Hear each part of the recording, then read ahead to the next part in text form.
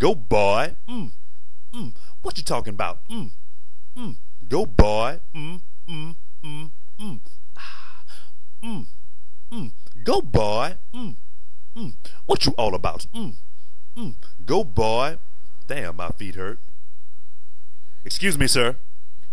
Are you a frustrated black Republican living in Atlanta and don't know what to do?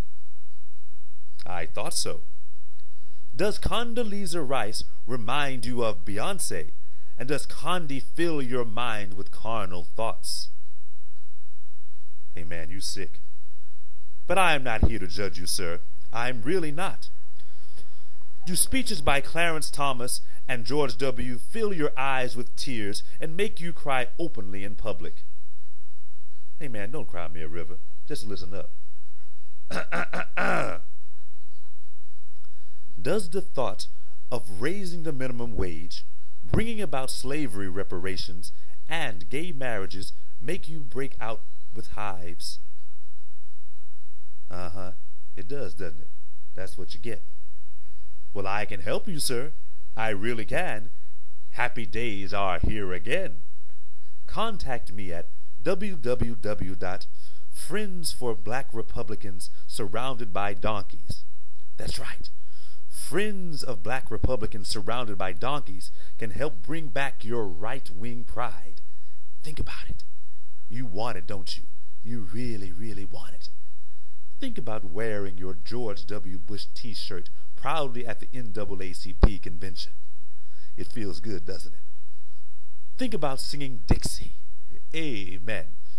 Think about waving your flag at full attention. Don't wave it at half-staff. You want it, don't you? Assalamu alaikum to you too, brother.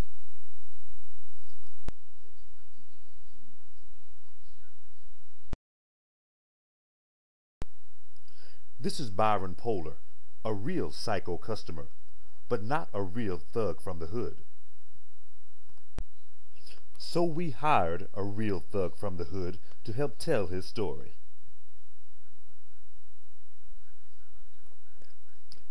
I accidentally fell in a well-known department store. I busted my ass in that bitch. I called Psycho to file my claim. I cussed out all them hoes over there at Psycho. Within a week, I had received a phone call from Psycho telling me they'd reached a settlement with the department store. I was pleased with the outcome. Yo, dog, I got paid. Peace out. Now, I'm not really Samuel L. Jackson, but I stole his face and identity from the internet. Now, I can play me a Jerry Curl, a crack hoe, and a motherfucking snake in a movie, too. Don't let this happen to you. Call us at Actors Identity Theft Solutions. We don't need another Samuel L. movie.